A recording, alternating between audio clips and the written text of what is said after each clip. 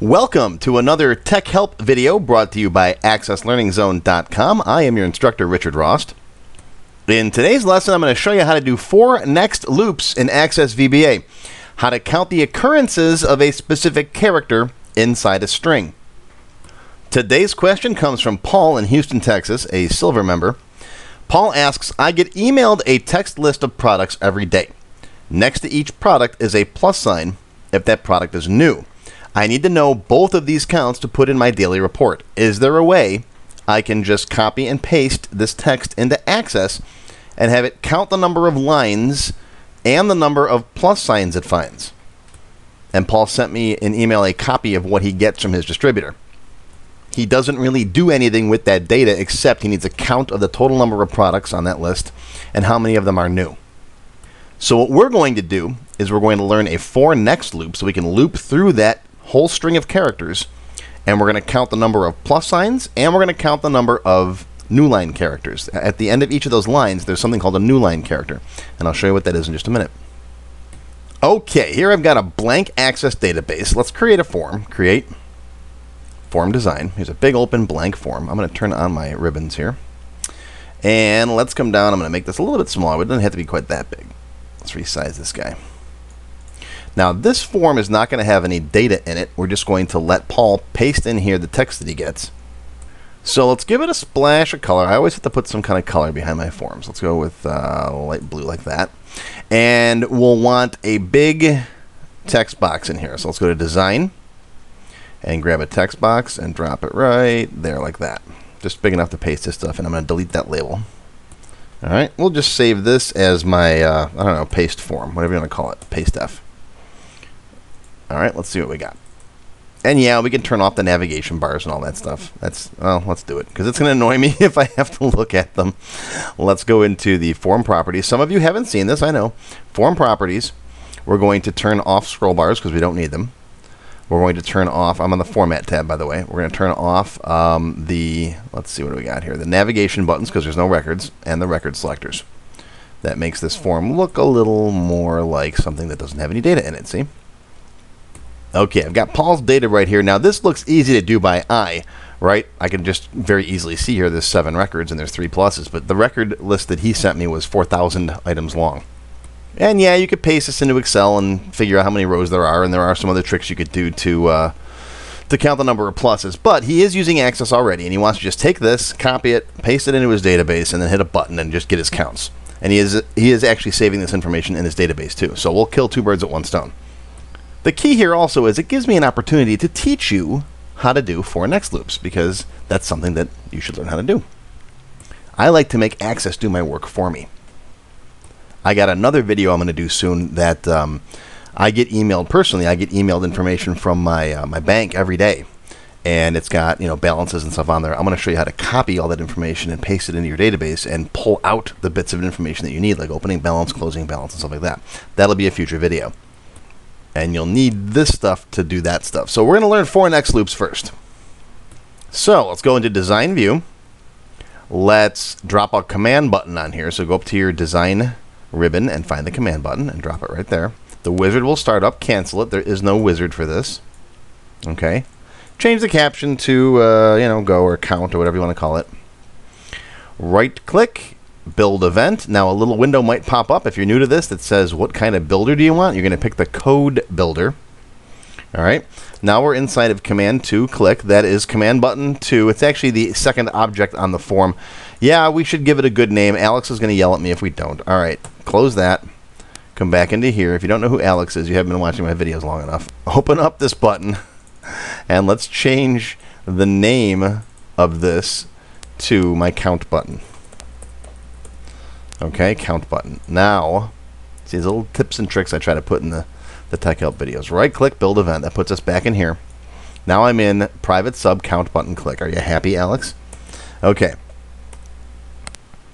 So before we count the number of characters in that box, let's first learn how a for next loop works. Okay. First, you dim a variable called x, or whatever you want to call it. All right, and I'm going to make this a long integer.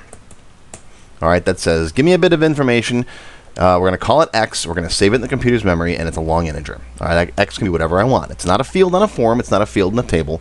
It's just some memory variable. It's some bit of computer memory that's going to hold some information. Take my Access Developer 1 class if you want to learn all the nitty-gritty and the tips and tricks of Visual Basic stuff. But I'm going to teach you a little bit here and there in these Tech Help videos. But if you want the comprehensive course from A to Z, take my developer courses. I know lots of you from the emails that I get like to learn little bits of information here and there, and that's what these Tech Help videos are perfect for if you don't want to take a full long course, and that's fine. Now, let's just make this value x count from 1 to 5 and then do something. How about throw up a message? All right, so I'm going to say right here for x equals 1 to 5. All right, and then at the bottom, I'm going to put next. In some older programming languages, you have to put next x, because you can have loops inside of loops. Those are called nested for loops. And the Visual Basic editor needs to know which loop you're ending. But VBA, Visual Basic for Applications, which is what comes with Access and Word and stuff, you don't need to put that variable name there. In fact, I'm pretty sure it gives you an error message if you do. Let's see. No, it'll let you. Okay, but you don't have to. It automatically assumes, if you have nested ones, that the first next is for the innermost loop, and so on. Okay. Having one loop exit before the other one does is not considered proper coding. All right, so what are we going to do for this 1 to 5? We're going to say message box x. That's all. Just pop a message on the screen and show me what that number is. All right, save this. Come back out here. I'm going to close my form and reopen it. I always like to get in the habit of closing these and reopening them. Let's hit the count button. All right, 1, 2, 3, 4, 5. That's all. That's all that code does. All right, and now you know how to program a for next loop. All right, now how about instead of message boxing it, how about we put that value inside this box here? Let me shrink this down. You know what I'm going to do? I'm going to resize Access like this, and I'm going to resize my code window so we can see them both at the same time in the same video window. How's that? Because this code's not going to be giant big, and this form's not going to be much bigger than that, so this should work good, so I don't have to keep flipping back and forth. I love recording in HD now. I used to record in a window that was about this size before. I used to have to keep flipping around. Okay, so instead of popping this value up on the screen, let's put this value inside this box. All right, first we need to know what the name of this box is. Let's see, Design View. Let's open up the properties for this box. All right, that's text 0. I don't like text 0. Let's just call it, I don't know, box 1. Let's call it box 1. All right, close that. Now I'm going to come over here and say box 1 equals x, just like that. Save it. Well, let's close the box and reopen it and hit the button. Boom. And there's just a 5 in there. Why is that? Well, what we did was we looped from 1 to 5. We set box 1 equal to 1, then box 1 equal to 2, then box 1 equal to 3, right? We basically replaced the value in box 1 each time we looped. If you want this to say 1, 2, 3, 4, 5 in it, you have to add it to the value of what's in that box. So first we'll start off up here and we'll say box 1 equals, box 1 equals nothing. That's an empty string. Okay. Now in here we'll say box 1 equals box 1 and x. That's called string concatenation. I've got a whole separate video on how that works. So if you don't know how adding strings together works, watch my video on string concatenation. I'll put a link in the description below the video. All right, now let's hit the button. Look at that, 1, 2, 3, 4, 5. We've added to the value of the box each time. Now knowing this, now we can reverse this and count the number of characters that are in this box. Instead of adding stuff to it, we can count what's in it. Pretty much the same way with a loop. We can loop through each of the characters in here. Okay, let's drop some text boxes down here so we can see some values. Memory variables are nice for little things like these counters. In fact, you can make these text boxes too instead of making them memory variables. Let's put some text boxes on here. One of the reasons I don't like shrinking this sometimes is because you lose your menus, but that's okay. All right, drop a text box down here. Let's call this one total characters. All right, and let's go black. Easy to see. Okay, the total characters up here. Now, how do we get that?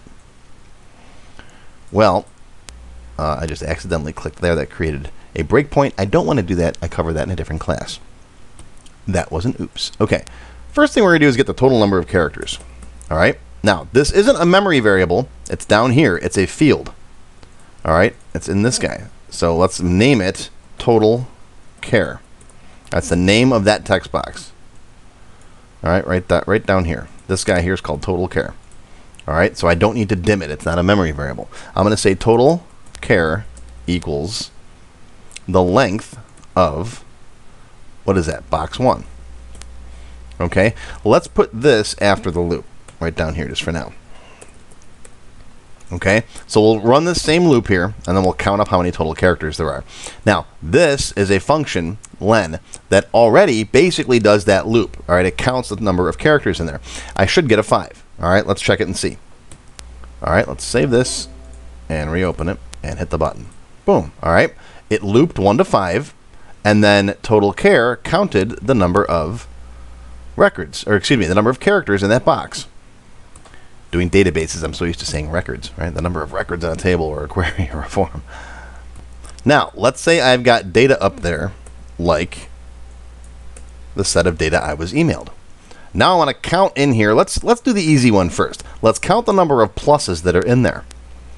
Okay, so let's change our code a little bit. Total char will determine that first. So I'm going to move that up here. Now I know the total amount of characters in this box up here. All right, I no longer want to set the value of box 1. The user's pasting stuff in here for me. And I'm going to loop from 1 to total char. Okay, so loop from 1, the first character, all the way to the last character in that box. Now we're going to change what happens in this loop. Inside this loop, I want to count up the number of pluses. All right, so let's add another text box down here. Copy, paste. All right, pluses.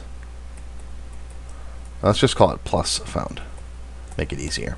I like to get in the habit, I started doing this recently, I like to get in the habit of making all my variables and stuff and my field names singular. So instead of pluses, this will be plus. That's why the total characters, I just put total char. All right, so for pluses found, I'm just going to call the name of this plus found, like that. Okay, plus found. Now, over here, I'm going to add up those pluses. It's always a good idea to initialize your values, initialize your variables or your fields. So I'm going to say plus found equals 0. As of the time this loop starts, give it a starting value. All right, because if you don't and you run this more than once, this guy's already got a value in it. So each time we run this, we want to make sure this loop starts at 0. And right inside of here, let me close this so you can see it. It's a little easier if you can see the values. All right, let me copy. I got this stuff sitting over here in Notepad. Let me copy that and drop it back in there. All right, now in here, I'm going to check to see what the current character that I'm on is. Okay, how did we do that? All right, we need another variable for that. Let's call it C, dim C as a string. What is C going to be? C is going to be the specific character that I'm on. How do we determine that? Here's another function for you.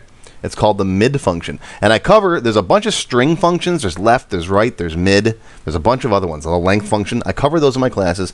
Again, I've got some free videos on YouTube about how to do a lot of this stuff. I'll put links below this video so you can go watch those lessons too if you want to learn how these string videos work. All right, but watch this now. C equals mid box 1, comma, x, comma 1. Let me explain what that is. All right, if you look at the IntelliSense that pops up, it tells you. Mid says I want a character in the middle of a string.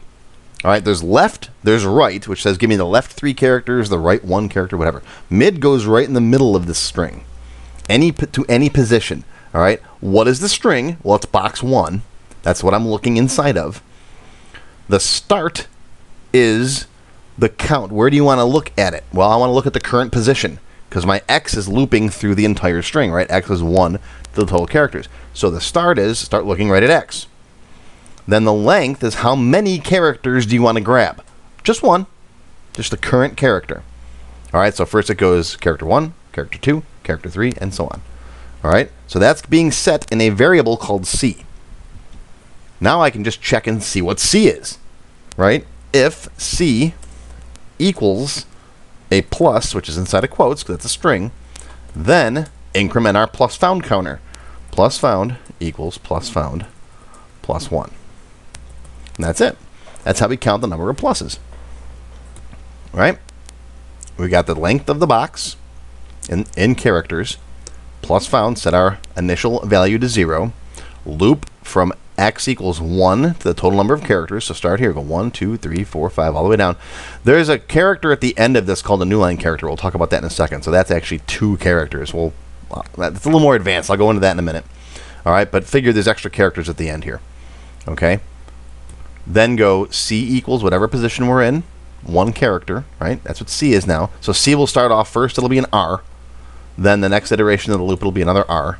Then it'll be a 7, and so on. So each time that happens, I'm going to check and see if it's a plus. When we hit a plus, increment that counter. All right, let's see if it works. Boom, go. Look at that. Total char is 77. There are 77 total characters here. Plus found, 3 of them. 1, 2, 3. So we just solved the first problem that we have to for Paul. I forgot who this was. Paul. Sorry, Paul. Okay. Now let's tackle the second part, which is actually a little more difficult. Let me change up the data set in here real quick. We're going to do XX and then hit count. Okay. 2 characters and no pluses were found. All right. If I go XX plus, there's 3 characters. Okay. Now the default behavior for a text box here is if I hit enter, it goes to the next field. That's the default. Okay. But when you want to get an actual new line in here, you have to hit Control Enter in a regular text box. When you copy in stuff from like Notepad, it's already got these new line characters in it. But Control Enter. So if I go in here and go like this, Control Enter, that puts me on the next line. There's also a property you can change in the text box. Long text fields have this property already set for them. If you go to the other tab, there's Enter Key Behavior. It's either default or new line. All right. For here, I'm going to go new line. So when I hit enter, it gives me a new line in the field here. Because otherwise, if you got short text like first name, last name, and so on, you hit enter, you want to move to the next field. For memo fields, the default is memo long text, same thing. I'm still in the habit of calling them memo. They used to be memo fields years ago. All right. So new line in field is the option here. All right. So now that we've done that, if I come in here and I type in XX, enter XX like that, all right, you can see that it moved me down to the next line. Now, if I hit count now, there's 6 characters there. Why is there 6? Because a new line character is actually 2 characters. All right, there's a line feed and a carriage return. This goes back to, I don't know, this goes way, way back. In the probably 80s and before. Now, how do you check for these carriage return new line thingies in there? Okay, well, you have to look for a CHR10 and a CHR13. What that means, that's a whole other class. But all we have to do is update our code in here and look for a specific character code. All right, character code 10 and character code 13. Either one of them will work just fine because it's a pair. They're always both together. This is a little more advanced. All right, I warned you, we're going to get into some pretty cool stuff today. Okay, so we've got a value for the number of pluses. Let's add another one out here so we can count the number of total lines. So copy, paste. All right, let's call this total line. Yeah, the label can say lines. Actually, let's call it line count. Try to keep it singular. All right, let's call this line count. There we go. All right, so same as before, we'll initialize it. Line count equals 0, and I'm not going to capitalize it when I'm typing it in my VB code because then as soon as I move off the line, look at it capitalize itself. I've caught so many mistypings that way. All right, I'll let VB do the capitalization for me. All right, now in here it's the same thing, but we're going to say if C equals CHR13. That's the new line or the character return. I don't remember which. There's CHR10 and CHR13. All right, those are ASCII character codes. That's a whole different lesson. I'm not going to talk about those right now. Basically, it's code 13. All right, each letter has its own code. All right, like A is 65, B is 66, and so on. So CHR13 is a carriage return or carriage return or line feed, one of those two. Doesn't matter. That's irrelevant to the video. Okay. So if we have CHR13, then my line count equals line count plus 1. All right, that should give us the total number of lines. Minus 1. That's a different story. We'll get to that in just a second too. There's a lot of little if-thens in this lesson. All right, save this. Let's close this whole form and reopen it. All right, hit the button. Boom. All right. Oh, invalid use of null. Why? What happened here? Debug. For x equals 1 to total character. Why? Total character is null. There's nothing in the box. We didn't do any error handling or any checking or any that kind of stuff. So if is null total char. I'm going to say or total char is empty, because the user can blank it too. Then message box. Actually, I'm going to say, yeah, let's just message box it. Message box, box is empty. And then exit sub. All right, that means get out of Dodge. All right, hit the button now. The box is empty. So we just handled that. We just handled it. Okay?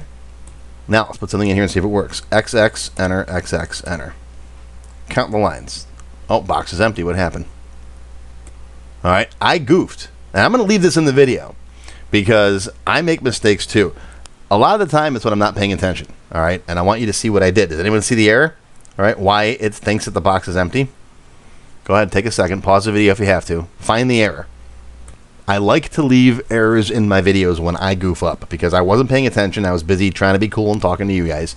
A lot of times it's like, you know how when you can do something like swish a basket, right? And you can do it when you're by yourself a million times. So then as soon as someone's around, you're trying to show off or demonstrate something to someone else, you can't do it. You goof up. I do that same thing. I program like this stuff all day long, right? But when I'm talking to you, I'm a little distracted. I'm trying to be entertaining. I miss stuff. And I like to leave these errors in my videos. All right, anybody see it? Okay, I'm looking at total char, which total char is the count of the box. What I need up here is box 1. There's my goof. Okay, it took me half of a second to see it once I got the error message. You're not perfect, that no one is, and you're not going to be able to have perfect code. So knowing how to find that stuff is important, and that's why I like to leave errors in the videos. Trust me, if I took all the errors out of all my videos, they'd be very, very short. Okay, hit the button. All right, so total char is 6 because we got those 2 characters in there, right? Plus is found, and then line count is 1. Why is line count only 1? I see 2 lines there. Well, it's a behavior of Access and how it handles text boxes. If I put extra lines at the end here, okay, and I hit the button, Access automatically trims them. All right, I could hit enter, enter, enter, enter, enter 6 times. I'm down here now.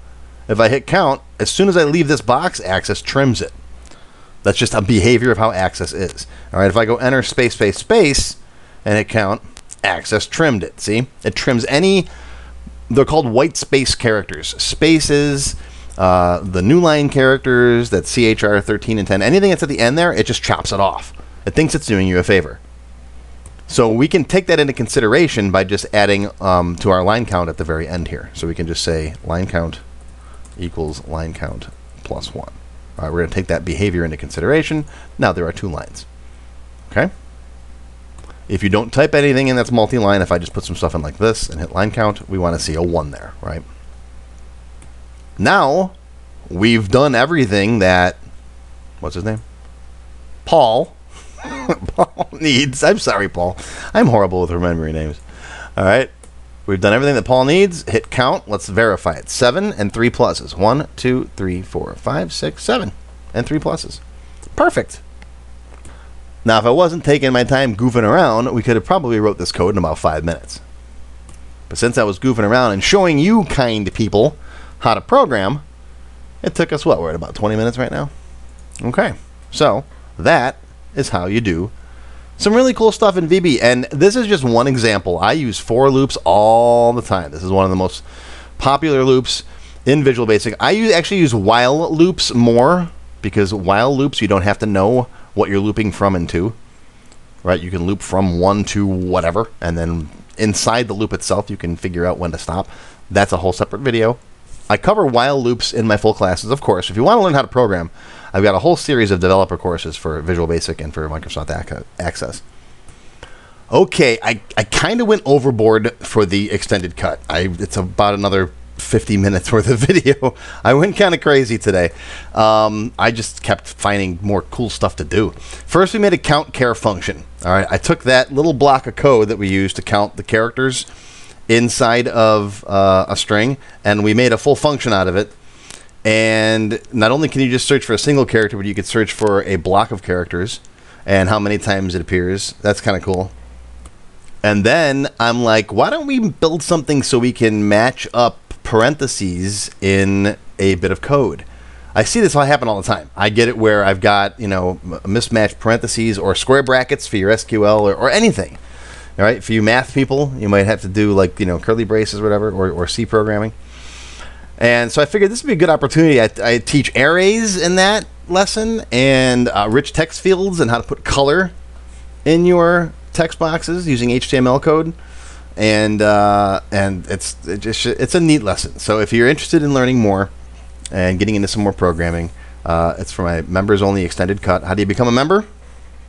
All you gotta do is click on that join button right there. You'll get access to all of my extended cut tech help videos. There's I don't know, a lot of them up there right now so far, 12, 13. I've been doing this for only about 2 or 3 weeks.